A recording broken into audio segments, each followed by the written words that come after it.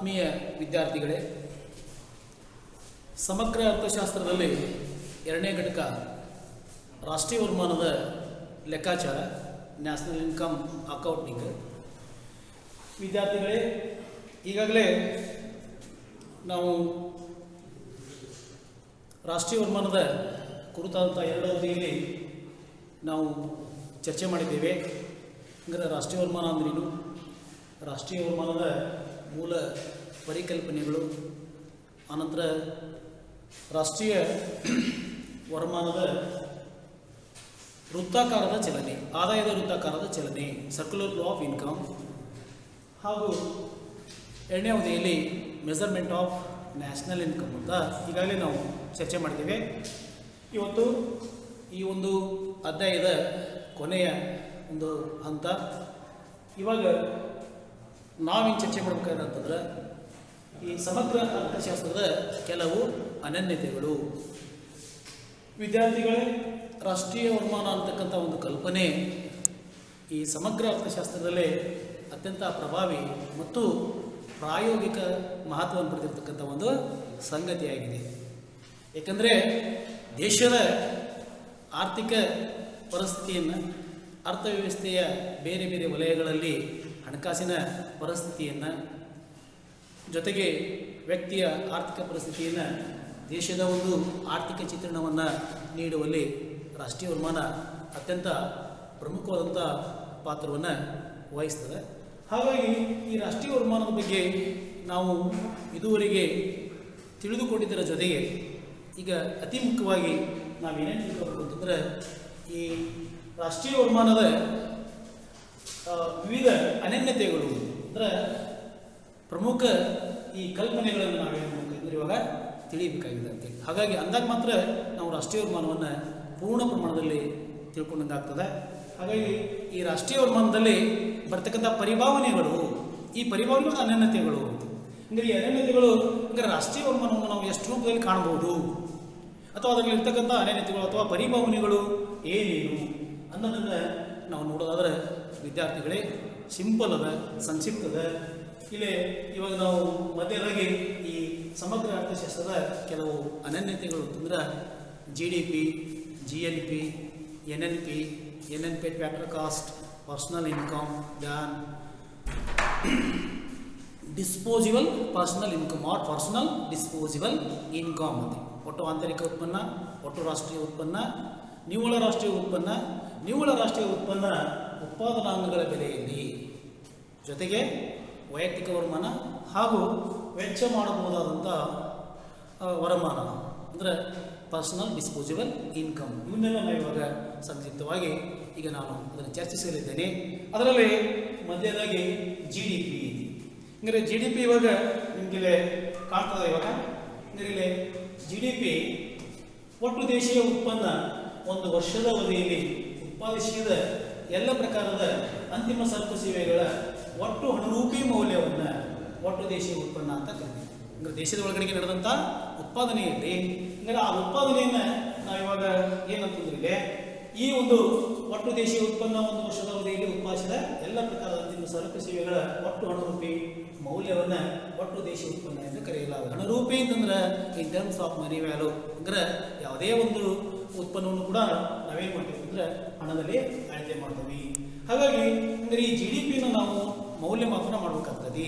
ಅಂದರೆ ಒಟ್ಟು ಆಂತರಿಕ ಉತ್ಪನ್ನವನ್ನು ನಾವು ಮೌಲ್ಯಮಾಪನ ಮಾಡಬೇಕಾಗ್ತದೆ.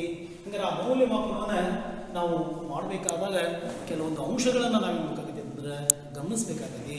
ಹಾಗಾದ್ರೆ ಅಂಥ ಅಂಶಗಳು ಏನು ಅನ್ನೋದನ್ನು ಒನ್ ಬೈ ಒನ್ ಇವಾಗ ನೋಡ್ತಾ ಬನ್ನಿ. ಅಂದರೆ ಇಲ್ಲಿ GDP ಮೌಲ್ಯಮಾಪನ ಮಾಡುವಾಗ ಗಮನಿಸಬೇಕಾದ ಅಂಶಗಳು. ಅಂದರೆ ಇಲ್ಲಿ ನಂಬರ್ 1, ಒಟ್ಟು ಆಂತರಿಕ ಉತ್ಪನ್ನವು, ಇಲ್ಲಿ GDPಯು ಒಂದು ದೇಶದ ಜನರ ಒಂದು ವರ್ಷದ ಅವಧಿಯಲ್ಲಿ ದೇಶದ ಒಳಗಡೆಗೆ ಉತ್ಪಾದಿಸಿದ ಅಂತಿಮ ಸರಕು ಸೇವೆಗಳ ಒಟ್ಟು ಹಣರೂಪಿ ಮೌಲ್ಯವಾಗಿರುತ್ತದೆ. ಅಂದರೆ ಇಲ್ಲಿ ಗಿವನ್ ಪೀರಿಯಡ್ ಕೊಡಲ್ಪಟ್ಟಂಥ ಅವಧಿ ಸಾಮಾನ್ಯವಾಗಿ ಒಂದು ವರ್ಷ. ಅಂದರೆ ಒಂದು ವರ್ಷದಲ್ಲಿ, ಅಂದರೆ ಒಂದು ದೇಶದ ಜನರು ಒಂದು ವರ್ಷದ ಅವಧಿಯಲ್ಲಿ ದೇಶದ ಒಳಗಡೆಗೆ ಉತ್ಪಾದಿಸಿದ ಅಂತಿಮ ಸರಕು ಸೇವೆಗಳ ಒಟ್ಟು ಹಣರೂಪಿ ಮೌಲ್ಯವಾಗಿರುತ್ತದೆ. ಇದನ್ನು ನಾವು ಗಮನಿಸಬೇಕಾಗ್ತದೆ. ಇನ್ನು ಎರಡನೇದಾಗಿ ಇವಾಗ ವಿದ್ಯಾರ್ಥಿಗಳೇ, ಎರಡನೇದಾಗಿ ಈ GDPಯು ಆ ದೇಶದಲ್ಲಿ ನೆಲೆಸಿರುವ ವಿದೇಶಿಯರು ಉತ್ಪಾದಿಸಿದ ಎಲ್ಲ ಅಂತಿಮ ಸರಕು ಸೇವೆಗಳ ಒಟ್ಟು ಹಣರೂಪಿ ಮೌಲ್ಯವನ್ನು ಪರಿಗಣಿಸುತ್ತದೆ. GDPಯು ಆ ದೇಶದಲ್ಲಿ ನೆಲೆಸಿರುವ ವಿದೇಶಿಯರು ಉತ್ಪಾದಿಸಿದ ಎಲ್ಲ ಅಂತಿಮ ಸರಕು ಸೇವೆಗಳ ಒಟ್ಟು ಹಣರೂಪಿ ಮೌಲ್ಯವನ್ನು ಪರಿಗಣಿಸುತ್ತದೆ. ಅಂದ್ರೆ ನಮ್ಮ ದೇಶದವರು ಬೇರೆ ದೇಶದಲ್ಲಿ ಇರ್ತಾರ, ಬೇರೆ ದೇಶದವರು ನಮ್ಮ ದೇಶದಲ್ಲಿ ಇರ್ತಾರ. ಹಾಗಾಗಿ ಅಂದ್ರೆ ಇಲ್ಲಿ ವಿದೇಶಗಳಲ್ಲಿ ನೆಲೆಸಿರುವ ಇದು ವಿದೇಶಿಯರು ಉತ್ಪಾದಿಸಿದ ಎಲ್ಲ ಅಂತಿಮ ಸರಕು ಸೇವೆಗಳ ಒಟ್ಟು ಹಣರೂಪಿ ಮೌಲ್ಯವನ್ನು ಪರಿಗಣಿಸುತ್ತದೆ. ಇನ್ನು ನಂಬರ್ 3, ಇಲ್ಲಿ ವಿದೇಶಗಳಲ್ಲಿ ನೆಲೆಸಿರುವ ದೇಶೀಯರು ನಮ್ಮ ದೇಶದವರು ಬೇರೆ ದೇಶದಲ್ಲಿ ಉತ್ಪಾದನೆ ಮಾಡ್ತಿರ್ತಾರೆ. ಹಾಗಾಗಿ ಇಲ್ಲಿ ವಿದೇಶಗಳಲ್ಲಿ ನೆಲೆಸಿರುವ ದೇಶೀಯರು ಉತ್ಪಾದಿಸಿದ ಸರಕು ಸೇವೆಗಳ ಮೌಲ್ಯವನ್ನು ಗಣನೆಗೆ ತೆಗೆದುಕೊಳ್ಳುವುದಿಲ್ಲ ಅಂತ. ಅಂದರೆ ಇಲ್ಲಿ ನಂಬರ್ 3 ಏನು ಹೇಳ್ತೈತಿ ಅಂತಂದ್ರೆ, ಅಂದ್ರೆ ನಾವು ರಾಷ್ಟ್ರೀಯ ವರಮಾನವನ್ನು ಅಂದ್ರೆ ಒಟ್ಟು ಆಂತರಿಕ ಉತ್ಪನ್ನವನ್ನು ನಾವು ಲೆಕ್ಕಾಚಾರ ಮಾಡುವಾಗ ನಮ್ಮ ಇಲ್ಲಿ ವಿದೇಶಗಳಲ್ಲಿ ನೆಲೆಸಿರುವ ದೇಶೀಯರು ಉತ್ಪಾದಿಸಿದ ಸರಕು ಸೇವೆಗಳ ಮೌಲ್ಯವನ್ನು ನಾವೇನು ಮಾಡೋದು ಗಣನೆಗೆ ತೆಗೆದುಕೊಳ್ಬಾರ್ದು. ಇನ್ನು 4ನೇದಾಗಿ ಏನು ಅಂತಂದ್ರೆ, ಸರಕು ಸೇವೆಗಳ ಮೌಲ್ಯವನ್ನು ಯಾವಾಗಲೂ ಹಣದ ಮೂಲಕ ಮಾಪನ ಮಾಡಲಾಗುತ್ತದೆ.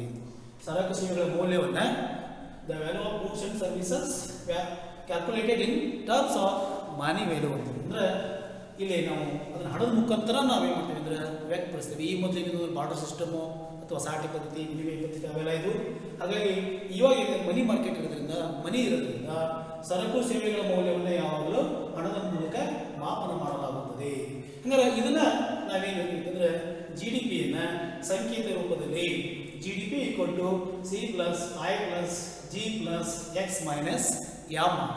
ಇದರಲ್ಲಿ GDP stand for the gross domestic product ಅಂತ. ಒಟ್ಟು ಆಂತರಿಕ ಉತ್ಪನ್ನ ಅಂತಿಮ ಅನುಭೋಗ ವೆಚ್ಚ ಪ್ಲಸ್ ಖಾಸಗಿ ಹೂಡಿಕೆಯ ವೆಚ್ಚ ಪ್ಲಸ್ ಸರ್ಕಾರದ ಅನುಭೋಗ ಮತ್ತು ಹೂಡಿಕೆಯ ವೆಚ್ಚ ಪ್ಲಸ್ X - M ಅಂತಂದ್ರೆ ರಫ್ತು ಮತ್ತು ಆಮದಿನಲ್ಲಿ ಆಮದಿನ ಮೌಲ್ಯವನ್ನು ಕಳೆದು ರಫ್ತು ಮೌಲ್ಯವನ್ನು ನಾವು ಸೇರಿಸ್ತೀವಿ.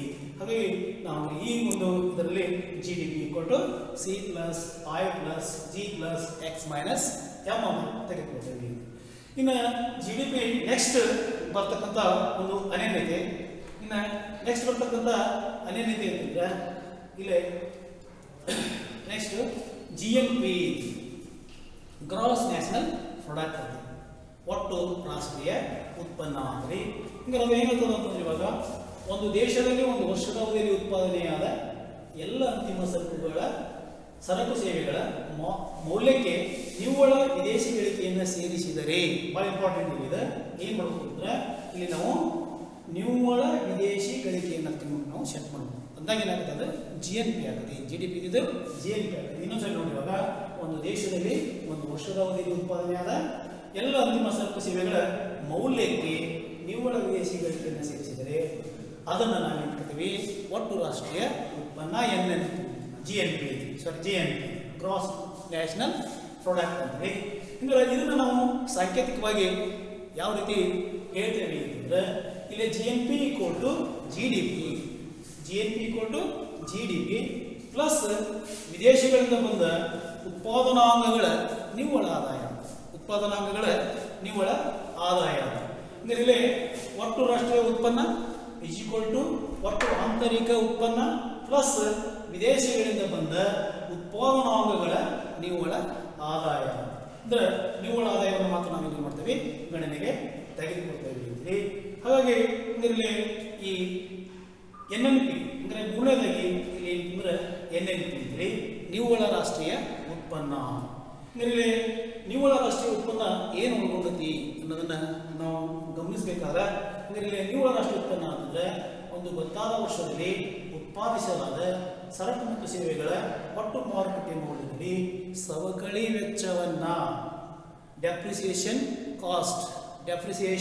ವ್ಯಾಲ್ಯೂ, ಈ ಸವಕಳಿ ವೆಚ್ಚವನ್ನು ಕಳೆದರೆ ನಂತರ ಉಳಿಯುವ ಆದಾಯವನ್ನು ನಾವೇನು ಮಾಡ್ತೇವೆ, ನಿವ್ವಳ ರಾಷ್ಟ್ರೀಯ ಆದಾಯ ಅಥವಾ ಉತ್ಪನ್ನ ಎಂದು ಕರೆಯಲಾಗುತ್ತದೆ. ವಿದ್ಯಾರ್ಥಿಗಳಲ್ಲಿ ಗಮನಿಸಬೇಕು, ಒಟ್ಟು ರಾಷ್ಟ್ರೀಯ ಉತ್ಪನ್ನಕ್ಕೂ ಮತ್ತು ನಿವ್ವಳ ರಾಷ್ಟ್ರೀಯ ಉತ್ಪನ್ನಕ್ಕೂ ಇರ್ತಕ್ಕಂಥ ವ್ಯತ್ಯಾಸ ಒಂದರ ಸಿಂಪಲ್ ಐತಿ. ಏನಂತಂದ್ರೆ ಅಲ್ಲಿ ನಾವು ಸವಕಳಿ ಮೌಲ್ಯವನ್ನು ಕಳೆದ್ಬಿಟ್ರೆ ಅದೇನಾಗ್ತದೆ ಅಂತಂದ್ರೆ NNP ಆಗ್ತದೆ, ನೆಟ್ ನ್ಯಾಷನಲ್ ಪ್ರಾಡಕ್ಟ್ ಆಗ್ತದೆ.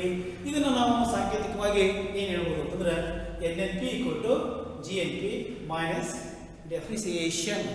ಇದರಲ್ಲಿ ನಿವ್ವಳ ರಾಷ್ಟ್ರೀಯ ಉತ್ಪನ್ನ ಒಟ್ಟು ರಾಷ್ಟ್ರೀಯ ಉತ್ಪನ್ನ ಮೈನಸ್ ಸವಕಳಿ ಮೌಲ್ಯ. ಸವಕಳಿ ಮೌಲ್ಯ ಏಕೆಂತಂದ್ರೆ ದೀರ್ಘಾವಧಿಯಲ್ಲಿ ಉತ್ಪಾದನೆಯಲ್ಲಿ ಬಂಡವಾಳ ಸರಕುಗಳು ಏನಾಗಿರ್ತಾವ ಅಂತಂದ್ರೆ ಅವು ಸವಕಳಿ ಬಂದಿರ್ತಾವ, ದುರಸ್ತಿ ವೆಚ್ಚ ಮಾಡ್ಬೇಕಾಗಿರ್ತೈತಿ, ರೀಪ್ಲೇಸ್ ಮಾಡ್ಬೇಕಾಗಿರ್ತೈತಿ. ಆ ಎಲ್ಲ ಮೌಲ್ಯಗಳನ್ನು ಕಳೆದ್ರೆ ನಮ್ಗೆ ಏನು ಸಿಗ್ತೈತಿ ಅಂತಂದ್ರೆ NNP. NNP = GNP minus depreciation. ಇನ್ನು ಇದನ್ನು ಬಿಟ್ಟರೆ ನೆಕ್ಸ್ಟ್ ನಮ್ಮ ರಾಷ್ಟ್ರೀಯ ವರಮಾನದಲ್ಲಿ ಇರ್ತಕ್ಕಂಥ ಇನ್ನೊಂದು ರೂಪದ ಒಂದು ಅನನ್ಯತೆ ಅಥವಾ ಪರಿಭಾವನೆ. ಈ ಪರಿಭಾವನೆ ಅತ್ಯಂತ ಪ್ರಮುಖವಾದಂಥ ಒಂದು ಪರಿಭಾವನೆ ಇದು. ಅಂದರೆ ಫೋರ್ತ್ ಒನ್ ಆಗಿ ನಾವು ನೋಡಿದ್ರೆ NNP ಫ್ಯಾಕ್ಟರ್ ಕಾಸ್ಟ್ ಅಂತೀವಿ. ನಿವ್ವಳ ರಾಷ್ಟ್ರೀಯ ಉತ್ಪನ್ನ ಉತ್ಪಾದನಾಂಗಗಳ ವೆಚ್ಚದ ರೂಪದಲ್ಲಿ ಅಂತ ಹೇಳ್ತದೆ. Net national product at factor cost ಅಂತೀವಿ. ಉತ್ಪಾದನಾಂಗಗಳ ವೆಚ್ಚದ ರೂಪದಲ್ಲಿ ನಿವ್ವಳ ರಾಷ್ಟ್ರೀಯ ಉತ್ಪನ್ನ ಅಂತೀವಿ. ಅಂದ್ರೆ ಅದನ್ನು ನಾವು ಯಾವ ರೀತಿ ಹೇಳ್ಬೋದು ಅಂತಂದ್ರೆ ಉತ್ಪಾದನಾಂಗಗಳ ವೆಚ್ಚದ ರೂಪದ ನಿವ್ವಳ ರಾಷ್ಟ್ರೀಯ ಉತ್ಪನ್ನ ಒಂದು ವರ್ಷದಲ್ಲಿ ಒಂದು ದೇಶಕ್ಕೆ ಸೇರಿದ ಎಲ್ಲ ಉತ್ಪಾದನಾಂಗಗಳು ಉತ್ಪಾದನೆಯಲ್ಲಿ ಭಾಗಿಯಾದುದರ ಪ್ರತಿಫಲವಾಗಿ ಉತ್ಪನ್ನ ಎಲ್ಲಿಂದ ಬರ್ತದೆ? ಉತ್ಪಾದನಾಂಗಗಳಿಂದ ಬರ್ತದೆ. ಉತ್ಪಾದನಾಂಗಗಳು ಏನು ಮಾಡ್ತಾವ ಸರ್ವಿಸನ್ನು ಕೊಡ್ತಾವೆ. ಹಾಗಾಗಿ ಆ ಉತ್ಪಾದನಾಂಗಗಳಿಗೆ ಉತ್ಪಾದನೆ ಮಾಡಿದರೆ ಪ್ರತಿಫಲವಾಗಿ ನಾವೇನು ಮಾಡ್ತೀವಿ ಅಂತಂದ್ರೆ ಕೂಲಿ, ಗೇಣಿ, ಬಡ್ಡಿ ಮತ್ತು ಲಾಭ ಈ ಮೊದಲಾದವುಗಳ ರೂಪದಲ್ಲಿ ಗಳಿಸಿರುವ ಆದಾಯದ ಒಟ್ಟು ಮೊತ್ತವೇ ಉತ್ಪಾದನಾಂಗದ ವೆಚ್ಚದಲ್ಲಿ ರಾಷ್ಟ್ರೀಯ ಉತ್ಪನ್ನ ಎನ್ನುತ್ತೇವೆ. ಹಾಗಾಗಿ ಅಂದರೆ ನಿವ್ವಳ ರಾಷ್ಟ್ರೀಯ ಉತ್ಪನ್ನ ಉತ್ಪಾದನಾಂಗಗಳ ವೆಚ್ಚದ ರೂಪದಲ್ಲಿ ಅಂತಂದ್ರೆ ಅಂದರೆ ಇಲ್ಲಿ ಸಾಂಕೇತಿಕವಾಗಿ ನಾವು ಇದನ್ನು ಯಾವ ರೀತಿ ಹೇಳ್ತೀವಿ ಅಂತಂದ್ರೆ net national product at factor cost equal to NDP at factor cost plus NFIA. ಇಲ್ಲಿ ಸಿಂಪಲ್ ಅದ ಏನಿಲ್ಲ, ನಿವ್ವಳ ರಾಷ್ಟ್ರೀಯ ಉತ್ಪನ್ನ ಉತ್ಪಾದನಾಂಗಗಳ ವೆಚ್ಚದ ರೂಪದಲ್ಲಿ ಇದು ಎದಕ್ಕೆ ಸಮನಾಗೈತಿ ಅಂತಂದ್ರೆ ನೆಟ್ ಡೊಮೆಸ್ಟಿಕ್ ಪ್ರಾಡಕ್ಟ್ ಅಂತ. ನಿವ್ವಳ ಆಂತರಿಕ ಉತ್ಪನ್ನ ಉತ್ಪಾದನಾಂಗಗಳ ವೆಚ್ಚದ ರೂಪದಲ್ಲಿ ಜೊತೆಗೆ ಅದಕ್ಕೆ ಪ್ಲಸ್ ಮಾಡ್ಬೇಕು ನಾವು. ಹಂಗಾರೆ ಪ್ಲಸ್ ಏನು ಮಾಡಬೇಕು ಅಂತಂದ್ರೆ ಇಲ್ಲಿ ಕೆಳಗೆ ಕೊಟ್ಟಿದ್ದೆ ನೋಡಿ ನಾನು ಇವಾಗ NNP ಇದ್ರೆ ಅಂದ್ರೆ ಇಲ್ಲಿ ವಿದೇಶಗಳಲ್ಲಿನ ನಿವ್ವಳ ಉತ್ಪಾದನಾಂಗಗಳ ಆದಾಯ NFIA ಇದ್ರೆ ಅಂದ್ರೆ ವಿದೇಶಗಳಲ್ಲಿನ ನಿವ್ವಳ ಉತ್ಪಾದನಾಂಗಗಳ ಆದಾಯ. ಹಾಗಾಗಿ ಅಂದ್ರೆ ಇದಕ್ಕೆ ನಾವು ಏನಂತಂದ್ರೆ NNP ಎಟ್ ಫ್ಯಾಕ್ಟರ್ ಕಾಸ್ಟ್ ಅಂತ ಕರಿತೀವಿ. ನಿವ್ವಳ ರಾಷ್ಟ್ರೀಯ ಉತ್ಪನ್ನ ಉತ್ಪಾದನಾಂಗಗಳ ಏನು ವೆಚ್ಚದ ರೂಪದಲ್ಲಿ. ಇನ್ನು ನೆಕ್ಸ್ಟ್ ಕಾನ್ಸೆಪ್ಟಿಗೆ ನಾವು ಬಂದ್ರೆ ಅಂದ್ರೆ ಇಲ್ಲಿ next fifth one ಏನಿತ್ತಂದ್ರೆ personal income. PI stand ಮತ್ತೆ ಪರ್ಸನಲ್ ಇನ್ಕಮ್ ಅಂತ ಅಂದ್ರೆ ವೈಯಕ್ತಿಕ ವರಮಾನ ಅಂದ್ರೆ ವ್ಯಕ್ತಿಗತ ವರಮಾನ, ಒಬ್ಬ ವ್ಯಕ್ತಿಯ ವರಮಾನ. ಹಂಗಾರೆ ಅದನ್ನು ನಾವು ಯಾವ ರೀತಿ ಡಿಫೈನ್ ಮಾಡ್ತೇವೆ ಅನ್ನೋದನ್ನ ಇಲ್ಲಿ ನಾವು ನೋಡಿದ್ರೆ ವೈಯಕ್ತಿಕ ವರಮಾನ. ಇಲ್ಲಿ ವೈಯಕ್ತಿಕ ವರಮಾನ ಒಂದು ವರ್ಷದ ಅವಧಿಯಲ್ಲಿ ಒಂದು ರಾಷ್ಟ್ರದ ರಾಷ್ಟ್ರೀಯ ವರಮಾನದಿಂದ ವ್ಯಕ್ತಿಗಳು ಪಡೆಯುವ ಆದಾಯವನ್ನು ವ್ಯಕ್ತಿಗತ ವರಮಾನ ಎಂದು ಕರೆಯಲಾಗುತ್ತದೆ. ಸಿಂಪಲ್ ಆಗಿ ನೋಡಿ, ಇವಾಗ ವೈಯಕ್ತಿಕ ವರಮಾನ ಅಂತಂದ್ರೆ ಒಂದು ವರ್ಷದ ಅವಧಿಯಲ್ಲಿ ಒಂದು ರಾಷ್ಟ್ರದ ರಾಷ್ಟ್ರೀಯ ವರಮಾನದಿಂದ ಎಲ್ಲ ವ್ಯಕ್ತಿಗಳು ಪಡಿತಕ್ಕಂಥ ಆದಾಯವನ್ನು ನಾವೇನು ಕರಿತೀವಿ ಅಂತಂದ್ರೆ ಪರ್ಸನಲ್ ಇನ್ಕಮ್, ವ್ಯಕ್ತಿಗತ ವರಮಾನ ಅಂತ ಕರಿತೀವಿ. ಹಾಗಾಗಿ ಈ ವ್ಯಕ್ತಿಗತ ವರಮಾನವನ್ನು ನಾವು ಸಂಕೇತ ರೂಪದಲ್ಲಿ ಅಥವಾ ಸಾಂಕೇತಿಕವಾಗಿ ಯಾವ ರೀತಿ ಅಂತಂದ್ರೆ ಪರ್ಸನಲ್ ಇನ್ಕಮ್ ವೈಯಕ್ತಿಕ ವರಮಾನ ಈಕ್ವಲ್ ಟು ರಾಷ್ಟ್ರೀಯ ವರಮಾನ ಮೈನಸ್ ವಿತರಣೆಯಾಗದ ಲಾಭಗಳು, ಹಂಚಿಕೆಯಾಗದ ಲಾಭಗಳು. ಇದರಲ್ಲಿ ವಿತರಣೆಯಾಗದ ಲಾಭಗಳು ಮೈನಸ್ ಕುಟುಂಬಗಳು ಮಾಡಿದ ನಿವ್ವಳ ಬಡ್ಡಿ ಪಾವತಿಗಳು. ದೇಶದಲ್ಲಿ ಎಲ್ಲ ಕುಟುಂಬಗಳು ಇವಾಗ ಏನು ಮಾಡ್ತಾವೆ ಅಂದ್ರೆ ಈ ಕುಟುಂಬಗಳು ಮಾಡಿದ ನಿವ್ವಳ ಬಡ್ಡಿ ಪಾವತಿಗಳನ್ನು ಮಾಡಬೇಕಾಗತ್ತೆ, ಕಳಿಬೇಕಾಗತ್ತೆ. ಜೊತೆಗೆ ನಾವು ಏನು ಕೇಳಬೇಕಾದ್ರೆ ಕಾರ್ಪೊರೇಟ್ ಟ್ಯಾಕ್ಸ್ ಅಂತ, ಕಾರ್ಪೊರೇಟ್ ತೆರಿಗೆ. ಈ ಕಾರ್ಪೊರೇಟ್ ತೆರಿಗೆಯನ್ನು ನಾವು ಏನು ಮಾಡಬೇಕಾಗಿದೆ ಅಂದ್ರೆ ಕಳಿಬೇಕಾಗತ್ತೆ. ವಿದ್ಯಾರ್ಥಿಗಳ ಒಂದ್ಸರಿ ಗಮನಿಸಿದ್ರೆ ಇದರಲ್ಲಿ ವೈಯಕ್ತಿಕ ವರಮಾನ ಎದಕ್ಕೆ ಸಮ ಆಗ್ತದೆ ಅಂತಂದ್ರೆ ರಾಷ್ಟ್ರೀಯ ವರಮಾನದಲ್ಲಿ ನಾವೇನು ಕಳಿಬೇಕಾಗ್ತದೆ ವಿತರಣೆಯಾಗದ ಲಾಭಗಳನ್ನು ಕಳಿಬೇಕಾಗತ್ತೆ. ಇನ್ನು ಕುಟುಂಬಗಳು ಮಾಡಿದ ನಿವ್ವಳ ಬಡ್ಡಿ ಪಾವತಿಗಳನ್ನು ಕಳಿಬೇಕಾಗತ್ತೆ, ಜೊತೆಗೆ ಕಾರ್ಪೊರೇಟ್ ತೆರಿಗೆಯನ್ನು ಕಳಿಬೇಕಾಗತ್ತೆ. ಇನ್ನು ಸೇರಿಸಬೇಕಂತ ಏನು ಅಂತಂದ್ರೆ ಸರ್ಕಾರ ಮತ್ತು ಉದ್ಯಮ ಘಟಕಗಳಿಂದ ಕುಟುಂಬಗಳಿಗೆ ಪಾವತಿಯಾದ ವರ್ಗಾವಣೆ ಪಾವತಿಗಳು, ಟ್ರಾನ್ಸ್ಫರ್ ಪೇಮೆಂಟ್ ಅಂತ ಕರಿತೀವಿ. ಕೆಲ ನಾವು ಟ್ರಾನ್ಸ್ಫರ್ ಪೇಮೆಂಟ್ ಅಂದ್ರೆ ವರ್ಗಾವಣೆಯ ಗಳಿಕೆಗಳು ಅಂತ. ಅಂದ್ರೆ ಈ ನಿರುದ್ಯೋಗ ಭತ್ಯೆ, ಶಿಷ್ಯ ವೇತನ ಇವೆಲ್ಲ ಏನಂತಂದ್ರೆ ಇಲ್ಲಿ ಬರ್ತಕ್ಕಂಥ ವರ್ಗಾವಣೆ ಪಾವತಿಗಳಿವು. ಅಂದ್ರೆ ಇವನ್ನ ನಾವೇನು ಮಾಡಬೇಕಂದ್ರೆ ಸೇರಿಸಿದ್ರೆ ನಾವು ಏನಾಗ್ತದೆ ಅಂದ್ರೆ ವೈಯಕ್ತಿಕ ವರಮಾನ ಅಂತ ಕರೆಸಿಕೊಳ್ಳುತ್ತದೆ. ಹಾಗಾಗಿ ಈ ವೈಯಕ್ತಿಕ ವರಮಾನವನ್ನು ಮಾಪನ ಮಾಡುವಾಗ ಗಣನೆಗೆ ತೆಗೆದುಕೊಳ್ಳಬೇಕಾದಂಥ ಅಂಶಗಳಾದವು. ಈ ವೈಯಕ್ತಿಕ ವರಮಾನವನ್ನು ನಾವು ಏನು ಮಾಡಬೇಕಾಗ್ತದೆ, ಮಾಪನ ಮಾಡುವಾಗ ನಾವು ಕನ್ಸಿಡರೇಷನ್ ಮಾಡಬೇಕು. ಕೆಲವೊಂದು ಅಂಶಗಳನ್ನು ನಾವು ಏನು ಬೇಕಾಗ್ತದೆ, ಗಮನಿಸಬೇಕಾಗ್ತದೆ ಅಂತೇಳಿ. ಅಂಥ ಅಂಶಗಳಲ್ಲಿ ಒಂದು ರಾಷ್ಟ್ರೀಯ ವರಮಾನದಿಂದ ವಿತರಣೆಯಾಗದ ಕಂಪನಿಗಳ ಗಳಿಕೆಯನ್ನು ಕಳೆಯಬೇಕು. ಈ ಕಡೆ ನಾವು ಗಮನ ಕೊಡುವಾಗ ವಿದ್ಯಾರ್ಥಿಗಳೇ, ರಾಷ್ಟ್ರೀಯ ವರಮಾನದಿಂದ ವಿತರಣೆಯಾಗದ ಕಂಪನಿಗಳ ಗಳಿಕೆಯನ್ನು ನಾವೇನ್ಬೇಕು, ಕಳೆಯಬೇಕು. ಜೊತೆಗೆ ಎರಡನೇ ಅಂಶ ಏನು ಹೇಳ್ತದೆ ಅಂತಂದ್ರೆ, ರಾಷ್ಟ್ರೀಯ ಆದಾಯದಿಂದ ಕಾರ್ಪೊರೇಟ್ ತೆರಿಗೆಯನ್ನು ಕಳೆಯಬೇಕು. ರಾಷ್ಟ್ರೀಯ ಆದಾಯದಿಂದ ಕಾರ್ಪೊರೇಟ್ ತೆರಿಗೆಯನ್ನು ನಾವು ಏನು ಮೈನಸ್ ಕಳಿಬೇಕು. ಕಾರ್ಪೊರೇಟ್ ತೆರಿಗೆಯನ್ನು ನಾವು ಕಳೆಯಬೇಕು. ಇನ್ನು ಮೂರನೇ ಅಂಶ ಏನು ಹೇಳ್ತದೆ ಅಂತಂದ್ರೆ, ವರ್ಗಾವಣೆ ಗಳಿಕೆಗಳನ್ನು ವೈಯಕ್ತಿಕ ಆದಾಯಕ್ಕೆ ಸೇರಿಸಬೇಕಾಗುತ್ತದೆ. ಅದು ಸರ್ಕಾರದಿಂದ ಬಂದಂಥದ್ದು ಶಿಷ್ಯ ವೇತನ, ವೃದ್ಧಾಪ್ಯ ವೇತನ, ವಿಧವಾ ವೇತನ, ಇವೆಲ್ಲವೂ ಏನಂದ್ರೆ ಇವು ಏನು ತರಿಸ್ಕೊಂತಂದ್ರೆ ಟ್ರಾನ್ಸ್ಫರ್ ಪೇಮೆಂಟ್ಸ್ ಅಂತ ತರಿಸ್ಕೊಂತವ. ಹಾಗಾಗಿ ಅವನ್ನ ವರ್ಗಾವಣೆ ಗಳಿಕೆಗಳನ್ನು ನಾವು ವೈಯಕ್ತಿಕ ಆದಾಯಕ್ಕೆ ಸೇರಿಸಬೇಕಾಗುತ್ತದೆ. ಹಾಗಾಗಿ ಇದು ಏನಂತಂದ್ರೆ ವೈಯಕ್ತಿಕ ವರಮಾನ, ವ್ಯಕ್ತಿಗತ ವರಮಾನ ಅಂತೇಳಿ ವೈಯಕ್ತಿಕ ವರಮಾನ ಅಂತೇಳಿ. ಇನ್ನು 6th ಒನ್ ಅದ. ಇವಾಗ 6th ಒನ್ PDI ಐತಿ. ಅಂದರೆ 6th one PDI personal disposable income. Personal disposable income ಅಂತೀವಿ. ವ್ಯಕ್ತಿ ವೆಚ್ಚ ಮಾಡಬಹುದಾದಂಥ, ಖರ್ಚು ಮಾಡಬೇಕಾದಂಥ ಆದಾಯ ಅದು. ಅರ್ಥಾತ್ ಇದು ಪಾಕೆಟ್ ಮನಿ ಅಂತ ಕರಿತೇವೆ ನಾವು. ಪಾಕೆಟ್ನಲ್ಲಿ ಇರ್ತಕ್ಕಂಥ ಹಣ ಇದು. ಹಾಗಾಗಿ ಈ ಆದಾಯಕ್ಕೆ personal disposable income equal to ಇದೇನಂದ್ರೆ ವೈಯಕ್ತಿಕ ವೆಚ್ಚ ಮಾಡಬಹುದಾದಂಥ ವರಮಾನ ಅಂತ ಹೇಳಿದ್ರೆ, ಇದರಲ್ಲಿ ಪ್ರತ್ಯಕ್ಷ ತೆರಿಗೆಗಳನ್ನು ಪಾವತಿಸಿದ ನಂತರ ದೇಶದಲ್ಲಿರ್ತಕ್ಕಂಥ ಪ್ರಜೆಗಳು, ವ್ಯಕ್ತಿಗಳು ತಮ್ಮ ಪ್ರತ್ಯಕ್ಷ ತೆರಿಗೆಗಳನ್ನು ಪಾವತಿಸಿದ ನಂತರ ಅನುಭೋಗಕ್ಕಾಗಿ ವೆಚ್ಚ ಮಾಡಲು ಉಳಿಯುವ ನೈಜ ವರಮಾನವನ್ನು ವ್ಯಕ್ತಿಗತ ಖರ್ಚು ಮಾಡಬಹುದಾದ ವರಮಾನ ಎಂದು ಕರೆಯಲಾಗುತ್ತದೆ. ಪ್ರತ್ಯಕ್ಷ ತೆರಿಗೆಗಳನ್ನು ಪಾವತಿಸಿದ ನಂತರ ವ್ಯಕ್ತಿಗಳ ಅನುಭೋಗಕ್ಕಾಗಿ, ಅವರ ಒಂದು ಉಪಭೋಗಕ್ಕಾಗಿ ವೆಚ್ಚ ಮಾಡಲು ಉಳಿಯುವ ನೈಜ ವರಮಾನವನ್ನು ನಾವು ವ್ಯಕ್ತಿಗತ ಖರ್ಚು ಮಾಡುವಂಥ ವರಮಾನ ಎಂದು ಕರೆಯಲಾಗುತ್ತದೆ. ಇದನ್ನು ಸಂಕ್ಷಿಪ್ತವಾಗಿ ಸಾಂಕೇತಿಕವಾಗಿ ನಾವೇನು ಹೇಳ್ಬೋದು ಅಂತಂದ್ರೆ, PDI equal to personal income minus individual tax minus non-tax payments. ಅಂದರೆ personal disposable income equal to personal income minus individual tax minus non-tax payments. ಇದರಲ್ಲಿ ವೆಚ್ಚ ಮಾಡಬಹುದಾದಂಥ ವ್ಯಕ್ತಿಗತ ಆದಾಯ ಅದು ಎದಕ್ಕೆ ಸಮ ಐತಿ ಅಂತಂದ್ರೆ, ವೈಯಕ್ತಿಕ ವರಮಾನದಲ್ಲಿ ಮೈನಸ್ ಇಂಡಿವಿಜುವಲ್ ಟ್ಯಾಕ್ಸಸ್, ವೈಯಕ್ತಿಕ ತೆರಿಗೆಗಳು. ನೆಕ್ಸ್ಟ್ ಮೈನಸ್ ನಾನ್ ಟ್ಯಾಕ್ಸ್ ಪೇಮೆಂಟ್ಸ್, ತೆರಿಗೆಯೇತರ ಪಾವತಿಗಳು. ತೆರಿಗೆಯೇತರ ಪಾವತಿಗಳನ್ನು ನಾವು ಕಳೆದಾಗ ನಮ್ಗೆ ಏನು ಸಿಗ್ತದೆ ಅಂತಂದ್ರೆ, ಈ ಒಂದು PDI ಪರ್ಸನಲ್ ಡಿಸ್ಪೋಸಿಬಲ್ ಇನ್ಕಮ್, ವ್ಯಕ್ತಿ ವೆಚ್ಚ ಮಾಡಬೇಕಾದಂಥ ಅಥವಾ ವೆಚ್ಚ ಮಾಡಬಹುದಾದಂಥ ಅಥವಾ ಒಂದು ಪಾಕೆಟ್ನಲ್ಲಿರ್ತಕ್ಕಂಥ ಒಂದು ಮನೆಗೆ ನಾವೇನು ಕರಿತೀವಿ ಅಂದರೆ ವೈಯಕ್ತಿಕ ವೆಚ್ಚ ಮಾಡಬಹುದಂಥ ಆದಾಯ ಅಂತ ಕರಿತೀವಿ. ಆದಾಗ್ಯೂ ಇಷ್ಟೆಲ್ಲ ಇದ್ದಾಗ್ಯೂ ಕೂಡ ಇಲ್ಲೇನು ನಾವು ಹೇಳ್ತೀವಿ ಅಂತಂದರೆ, ಎಲ್ಲವನ್ನೂ ಅನುಭವಕ್ಕಾಗಿ ಖರ್ಚು ಮಾಡುವುದಿಲ್ಲ. ಎಲ್ಲವನ್ನೂ ಅನುಭವಕ್ಕಾಗಿ ಖರ್ಚು ಮಾಡುವುದಿಲ್ಲ. ವಿದ್ಯಾರ್ಥಿಗಳೇ, ಹಣ ಇದ್ದದ್ದನ್ನು ಎಲ್ಲರೂ ಅದನ್ನು ಖರ್ಚು ಮಾಡೋದಿಲ್ಲ. ಹಂಗಾಗಿ ಏನು ಮಾಡ್ತಾರೆ ಅಂದರೆ, ಹಾಗಾಗಿ ಇಲ್ಲೇನಾಗ್ತದೆ ಅಂತಂದರೆ, personal disposable income equal to consumption expenditure plus savings. ಒಂದಿಷ್ಟು ಉಳಿಸ್ತಾರೆ, ಎಲ್ಲವನ್ನೂ ಏನು ಮಾಡೋದಿಲ್ಲ, ಖರ್ಚು ಮಾಡೋದಿಲ್ಲ. ಅದರಲ್ಲಿ ಪಾಕೆಟ್ ಮನಿ ಇದ್ದಾಗ್ಯೂ ಕೂಡ ಅದರಲ್ಲಿ ಇನ್ನೊಂದು ಏನು ಮಾಡ್ತೈತೆ ಅಂತಂದರೆ saving is N important economic aspect. ಯಾಕಂದ್ರೆ ಈ ಸೇವಿಂಗ್ ಬಹಳಷ್ಟು ಪ್ರಮುಖ ಪಾತ್ರ ವಹಿಸ್ತೈತಿ. ಹಾಗಾಗಿ ನಿಮ್ಗೆ ಗೊತ್ತಿರೋದು ಇಷ್ಟ ಇವಾಗ ಏನಂತಂದ್ರೆ, ಅಂದ್ರೆ ಅವರು ಖರ್ಚು ಮಾಡಬಹುದಾದಂಥ, ವೆಚ್ಚ ಮಾಡಬಹುದಾದಂಥ ವೈಯಕ್ತಿಕವಾದಂಥ ಪಾಕೆಟ್ ಮೇಲೆ ಇರ್ತಕ್ಕಂಥ ಮನೆಯನ್ನು ಕೂಡ ಅವ್ರು ಏನು ಮಾಡಿಲ್ಲ, ಪೂರ್ತಿ ಅನುಭವಕ್ಕಾಗಿ ಅನುಭವಿಸೋದಿಲ್ಲ. ಅದರಲ್ಲಿ ಏನು ಮಾಡ್ತಾರೆ ಅಂತಂದ್ರೆ ಕೆಲವೊಂದಿಷ್ಟನ್ನು ಉಳಿಸ್ತಾರೆ.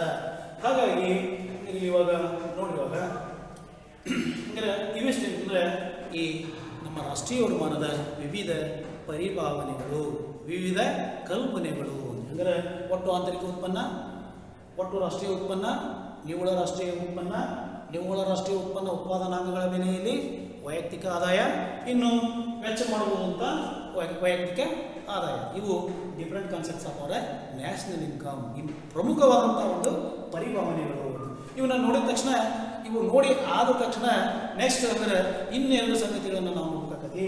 ಹಂಗಾರೆ ಅವೇನು ಅಂತಂದ್ರೆ, ಇಲ್ಲೇ nominal and real GDP, nominal and real GDP.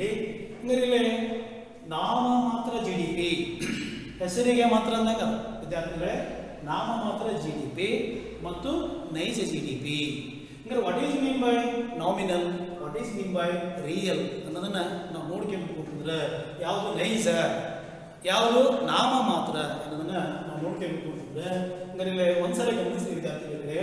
ಅಂದ್ರೆ ಇಲ್ಲಿ ಏನು ಅಂತಂದ್ರೆ ಇವಾಗ ನಾನು ಏನು ಹೇಳ್ತಿದ್ದೇನೆ ಅಂತಂದ್ರೆ ಪ್ರಸ್ತುತ ಬೆಲೆಯಲ್ಲಿ ಅಂದಾಜು ಮಾಡಲಾದ ವರಮಾನವನ್ನ ನಾಮ ಮಾತ್ರ ರಾಷ್ಟ್ರೀಯ ವರಮಾನ ಎಂದು ಕರೆಯಲಾಗುತ್ತದೆ. ಕರೆಂಟ್ ಏರ್ ಪ್ರೈಸ್ ಚಾಲ್ತಿ ವರ್ಷದ ಬೆಲೆಯಲ್ಲಿ ಪ್ರಸ್ತುತ ವರ್ಷದ ಬೆಲೆಯಲ್ಲಿ ಅಂದಾಜು ಮಾಡಿದ್ದಕ್ಕೆ ನಾವೇನು ಕರಿತೀವಿ, ಅದಕ್ಕೆ ನಾಮ ಮಾತ್ರ ರಾಷ್ಟ್ರೀಯ ವರಮಾನ ಅಂತ ಕರಿತೀವಿ, ಹೆಸರಿಗೆ ಮಾತ್ರ ವರಮಾನ ಅಂತ ಕರಿತೀವಿ. ಹಾಗಾದ್ರೆ ಇಲ್ಲಿ ಅಂದ್ರೆ ಇವಾಗ ಏನಂತಂದ್ರೆ ಈ ಪ್ರಸ್ತುತ ಬೆಲೆಯಲ್ಲಿ ಅಂದಾಜು ಮಾಡಲಾದ ವರಮಾನವನ್ನು ನಾಮ ಮಾತ್ರ ರಾಷ್ಟ್ರೀಯ ವರಮಾನ ಅಂತ ಕರೆಯಲಾಗುತ್ತದೆ. ಇದು ನೈಜ ಆರ್ಥಿಕ ಚಿತ್ರಣ ನೀಡಲಾರದು. ವಾಸ್ತವಿಕ ಸಂಗತಿಯನ್ನ ವಾಸ್ತವವಾದಂಥ ಒಂದು ಆರ್ಥಿಕ ಚಿತ್ರಣವನ್ನ ಇದು ಕೊಡಕ್ಕೆ ಏನಾಗಲ್ಲ ಅಂತಂದ್ರೆ ಸಾಧ್ಯ ಆಗಲ್ಲ. ಯಾಕಂತಂದ್ರೆ ಇದು ನಾಮಿನಲ್ ಐತಿ. ನಾಮಿನಲ್ ಯಾಕೆ ಐತಿ ಅಂತ ನಿಮ್ಗೆ ಗೊತ್ತೈತಿ ಅಂತಂದ್ರೆ ಇದನ್ನ ನಾವು ಚಾಲ್ತಿ ಬೆಲೆಯಲ್ಲಿ ಏನು ಮಾಡೀವಿ ಅಂತಂದ್ರೆ ಅಳತೆ ಮಾಡೀವಿ. ಇದನ್ನ ನಾವು ಪ್ರಸ್ತುತ ಬೆಲೆಯಲ್ಲಿ ಏನು ಮಾಡೀವಿ ಅಳತೆ ಮಾಡೀವಿ. ಇನ್ನು ಮುಂದೆ ನೋಡ್ರಿ, ಇವಾಗ ಬಹಳ ಇಂಪಾರ್ಟೆಂಟ್ ಇದು ವಿದ್ಯಾರ್ಥಿಗಳೇ. ಏಕೆಂದರೆ ಬೆಲೆಗಳ ಏರಿಕೆಯಿಂದಾಗಿ ನಿವ್ವಳ ರಾಷ್ಟ್ರೀಯ ಆದಾಯ ಹೆಚ್ಚಳವಾಗಬಹುದು, ಆದರೆ ನೈಜ ಉತ್ಪಾದನೆ ಕಡಿಮೆ ಇರುವ ಸಂಭವವಿದೆ. ಇಲ್ಲೊಂದು ವರ್ಡ್ ಏನಂತಂದ್ರೆ ಇನ್ಫ್ಲೇಷನ್ ಅಂತ ನಾವು ತಗೊಂತೀವಿ, ಅತಿಕ್ಸರಣ ಅಂತ ತಗೊಂತೀವಿ. ಬೆಲೆಗಳು ಏನಾಗ್ತಿರ್ತಾವ ಅಂದ್ರೆ ಮೇಲಿನ ಮೇಲೆ ಹೆಚ್ಚಾಗ್ತಿರ್ತಾವ. ಈ ಬೆಲೆಗಳು ಹೆಚ್ಚಾದಂತಹ ಸಂದರ್ಭದಲ್ಲಿ ನಾವು ರಾಷ್ಟ್ರೀಯ ವರಮಾನವನ್ನು ಏನು ಮಾಡ್ತೀವಿ, ಲೆಕ್ಕ ಮಾಡ್ತೇವೆ. ಬೆಲೆಗಳು ಹೆಚ್ಚಾದ ಸಂದರ್ಭದಲ್ಲಿ ರಾಷ್ಟ್ರೀಯ ವರಮಾನವನ್ನು ನಾವು ಲೆಕ್ಕ ಮಾಡ್ತೀವಿ. ಅವ ರಾಷ್ಟ್ರೀಯ ವರಮಾನ ಏನಾಗತಿ ನಮ್ಗೆ ತಪ್ಪು ತೋರಿಸ್ತತಿ. ಹಂಗೆ ರಾಷ್ಟ್ರೀಯ ವರಮಾನ ಏನಾಗತಿ ಹೆಚ್ಚಿಗೆ ಆಗತಿ. ಕಾರಣ ಇನ್ಫ್ಲೇಷನ್, ಅತಿಪ್ಸರಣ. ಆ ಬೆಲೆಗಳು ಹೆಚ್ಚಿಗೆ ಇರೋದ್ರಿಂದ ಇಲ್ಲಿ ನೋಡಿ, ಏಕೆಂದರೆ ಬೆಲೆಗಳ ಏರಿಕೆಯಿಂದಾಗಿ ನಿವ್ವಳ ರಾಷ್ಟ್ರೀಯ ಆದಾಯ ಹೆಚ್ಚಳವಾಗಬಹುದು. ಯಾಕಂದ್ರೆ ಬೆಲೆ ಹೆಚ್ಚಿಗೆ ಆಗೈತಿ, ಆದ್ರೆ ಉತ್ಪನ್ನ ನೀತಿ ಕಡಿಮೆ ಇರ್ತೈತಿ. ಯಾಕಂದ್ರೆ ವರಮಾನ ಯಾಕೆ ಹೆಚ್ಚಿಗೆ ಆಗೈತಿ ಅಂತಂದ್ರೆ ಉತ್ಪನ್ನ ಇಲ್ಲಿ ಅಂತಂದ್ರೆ ವರಮಾನ ಯಾಕೆ ಹೆಚ್ಚಿಗೆ ಆಗೈತಿ ಅಂತಂದ್ರೆ ಬೆಲೆಗಳಲ್ಲಿ ಹೆಚ್ಚಳ. ಇನ್ನು ಅದಕ್ಕೆ ವಿರುದ್ಧವಾಗಿ ನೋಡ್ರಿ, ಇವಾಗ ಇದಕ್ಕೆ ವಿರುದ್ಧವಾಗಿ ಬೆಲೆಗಳು ಕಡಿಮೆಯಾದರೆ, ಇದಕ್ಕೆ ವಿರುದ್ಧವಾಗಿ ಬೆಲೆಗಳು ಕಡಿಮೆಯಾದರೆ ನಿವ್ವಳ ರಾಷ್ಟ್ರೀಯ ಆದಾಯ ಕಡಿಮೆಯಾಗಿ ನೈಜ ಉತ್ಪಾದನೆ ಅಧಿಕವಾಗುವ ಸಂಭವವಿರುತ್ತದೆ. ಹಂಗಾರೆ ಇಲ್ಲಿ ನೋಡ್ರಿ, ಈ ಕಡೆ ವಿರುದ್ಧವಾಗಿ ಬೆಲೆಗಳು ಕಡಿಮೆ ಆದ್ರೆ, ಬೆಲೆಗಳು ಹೆಚ್ಚಿಗೆ ಆದ್ರೆ ಏನಾಗತ್ತೆ, ರಾಷ್ಟ್ರೀಯ ವರಮಾನದ ಅಂದಾಜು ಏನಾಗತ್ತೆ ಹೆಚ್ಚಿಗೆ ಆಗತ್ತೆ, ಉತ್ಪನ್ನ ಕಡಿಮೆ ಆಗ್ಬಿಡ್ತಾವ. ಇನ್ನು ಬೆಲೆಗಳು ಕಡಿಮೆ ಆದ್ರೆ ಅದಕ್ಕೆ ವಿರುದ್ಧವಾಗಿ ಬೆಲೆಗಳು ಕಮ್ಮಿ ಆದ್ರೆ, ಇಲ್ಲಿ ಇದಕ್ಕೆ ವಿರುದ್ಧವಾಗಿ ಬೆಲೆಗಳು ಕಡಿಮೆ ಆದ್ರೆ ನಿವ್ವಳ ರಾಷ್ಟ್ರೀಯ ಆದಾಯ ಕಡಿಮೆ ಆಗೈತಿ. ಆಗಲೇ ಬೆಲೆ ಹೆಚ್ಚಿಗೆ ಆಗೈತೆ ಹೆಚ್ಚಾಗಿತ್ತು, ಈಗ ಬೆಲೆ ಕಮ್ಮಿ ಆಗೈತಿ ಅದು ಕಡಿಮೆ ಆಗೈತಿ. ಆವಾಗ ಇಲ್ಲಿ ನೈಜ ಉತ್ಪಾದನೆ ಅಧಿಕವಾಗುವ ಸಂಭವವಿರುತ್ತದೆ.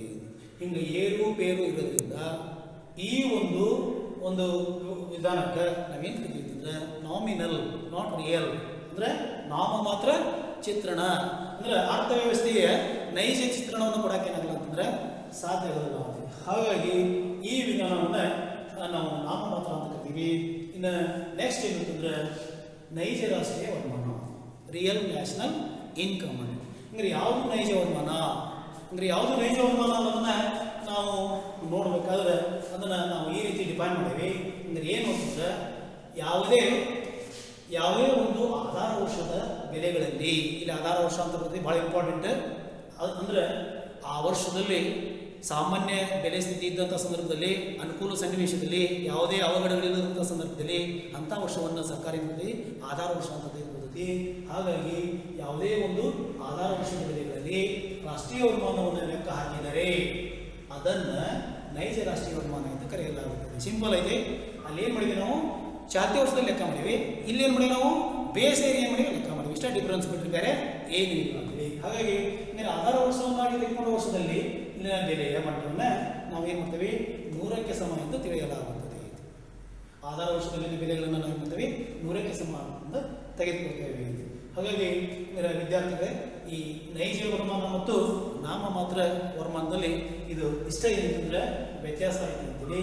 ಹಾಗಾಗಿ ಈ ನೈಜ ವರಮಾನವು ದೇಶದ ಆರ್ಥಿಕ ಪರಿಸ್ಥಿತಿಯ ಸ್ಪಷ್ಟವಾದಂಥ ಒಂದು ಚಿತ್ರಣವನ್ನು ನೀಡ್ತಕ್ಕಂಥ ಅತ್ಯಂತ ಪ್ರಮುಖವಾದಂಥ ಒಂದು ಆದಾಯ ಅಂತ ನಮಗೆ ಹೇಳ್ಬೋದು.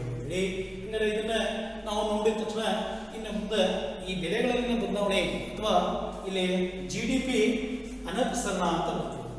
GDP ಅನಭಿಸರಣ ಅಂದರೆ ಇಲ್ಲಿ ಒಟ್ಟು ಆಂತರಿಕ ಉತ್ಪನ್ನದ ಅನಭಿಸರಣ.